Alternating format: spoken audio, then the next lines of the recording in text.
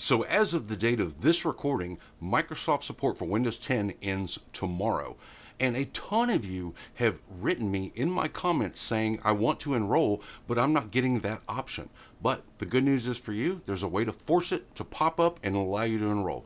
That's what we're going to do today. So real quickly, before we get started, my name is Scott Merrill. I've been in IT for almost 35 years, and what I do on this channel is Windows tips, tricks, reviews, troubleshooting, and more. So if that's the kind of thing you're into, make sure you hit subscribe and check out my channel content, because I guarantee you, you'll find something that'll interest you. In addition to that, one of the things that I love doing for my viewers is finding PC recommendations for them when they don't know what they don't know. So if you're in the market for a new machine, click the link in the description, fill out that quick form. I will personally hunt down and find you the absolute best deal for your budget. Now, with that being said, let's get this sucker enrolled. Now, to get Windows to pop up the enrollment option is actually pretty simple, but in order to continue, there's 3 things you absolutely have to have. You have to have at least Windows 10 version 22H2, and to check that, all you have to do is go into your Windows settings. You're going to click on System, and then you're going to scroll all the way down to the About section. Click on About. In this page that comes up, scroll down again, and you will be able to see right about the middle of the page what version you have. As you can see here, this is Windows 10 Home Edition version 22H2, so we're good to go on that part. The second thing you're going to need is to be able to make sure that your Windows updates are current. This will not work if you do not have current Windows updates. So to check that, all you have to do is go back to your settings, go to Windows Update and Security at the bottom, and then click on Check for Updates, and go ahead and download and install any updates that you see here. And once you have done that, now you have everything you need in order to get this enrollment box to pop up for you. Now, the third thing you're going to need is something that I'm just asking you, and that's to trust me. What I'm going to do is walk you through the process. It can be a little daunting, but that's okay. If you follow my instructions to the letter, you cannot screw this up. So I'm going to show you how to trick the Windows registry into thinking that you need to be prompted to enroll. So if you just follow along with my steps, do exactly what I say, type exactly what I show you, you will have the same results. So let's get to it.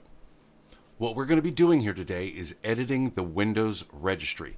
So what is the Windows registry? Well, think of the Windows registry as a table of contents for your computer. Basically, any program that you have on your computer, when you click on it, it goes into the Windows registry and it says, okay, what am I supposed to do when somebody opens this program? And then it says, go to this folder, open this file, do these parameters, all that stuff.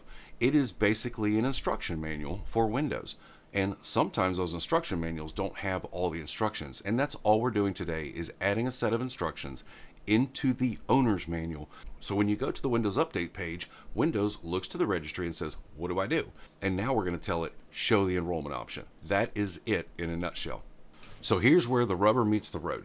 What you have to do is either in your search box right here, type REG, and usually it will pop up right here with Registry Editor. If you don't have a search box, you can hit the Windows key and the letter R and type in Reg Edit and then click OK. Both of them take you to the same place. Go ahead and accept the user account control and say yes. And now we are in our Windows registry. Again, this is where all the things happen behind the scenes.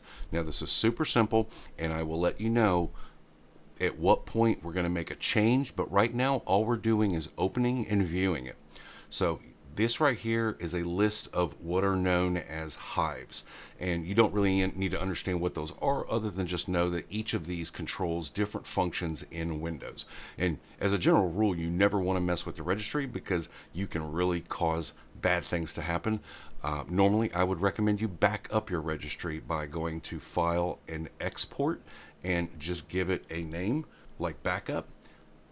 Make sure the All button is checked and click Save. Again, this is optional. You don't have to do it because what we're doing isn't affecting any Windows core functionality. So even if you type this stuff wrong, it shouldn't cause any problems, but it's always a good idea to have a backup.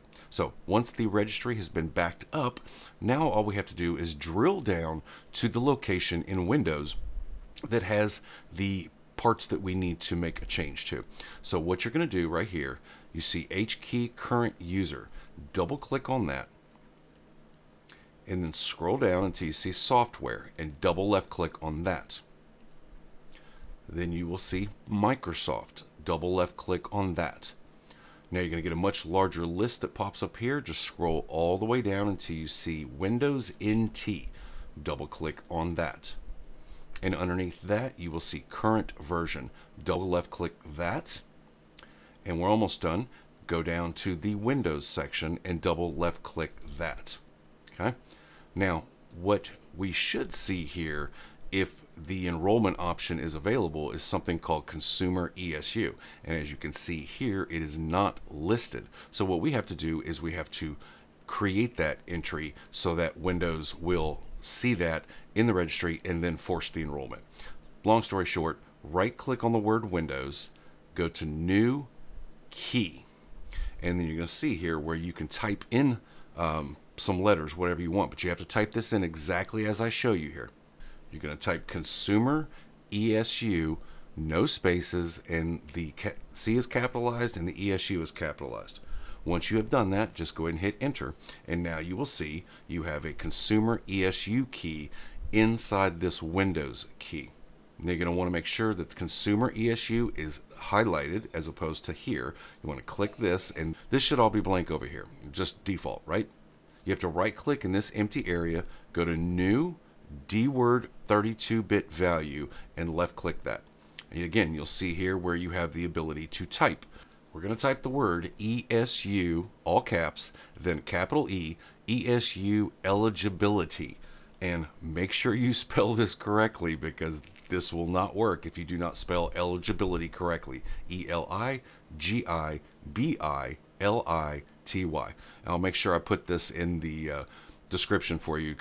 If you just like me and have trouble spelling sometimes, you can just copy and paste it. But once you've done that, just hit the enter key and you will see it will turn blue.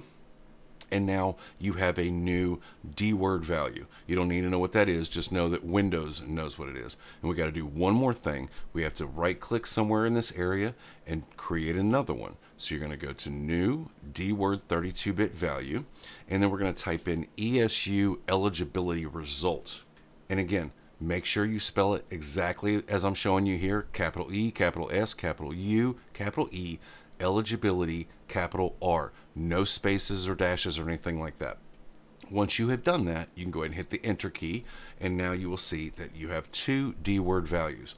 The only other thing we have to do is we have to change this value right over here, which basically is, when everything in Windows is ones and zeros, we have to tell it what that eligibility status is. So just go to this first one here and simply double click it, and right here under value data, you're going to type the number 2 and then click OK. And you will see here that it is now showing as a 2 instead of a 0. Now go to the eligibility result DWord value that we created, the second one here, double left click that, and then change this value to a 1 and then hit enter. Okay, so I'm going to leave this on the screen for a second and make sure that you have it exactly the same here. You've got a ConsumerESU key here with no spaces and all caps correct, and the capitalization is correct. And then we have two DWord values. ESU eligibility value is 2, ESU eligibility result, and the value is 1. And guess what? That's it. Click the X at the top right corner to close that window, and you shouldn't have to restart, but might not be a bad idea to do that anyway. But now you can go back into Windows settings and go to Windows Update and see you should have that enrollment option there. Let's check it. So as you can see, it worked perfectly for us using this ESU key in the registry. And now that we've got the enrollment box to pop up, now you have the option to continue Windows 10 updates for another year. But I made an entirely different video on how to do this because there are a few nuances in the enrollment process that you need to know about. The good news is for you, I made that video and it's right here. Thank you so much for watching. If I was able to get that enrollment box popped up for you, click that subscribe button and help us get to 300,000 subscribers. As always, thank you so much for watching. We'll see you in the next one.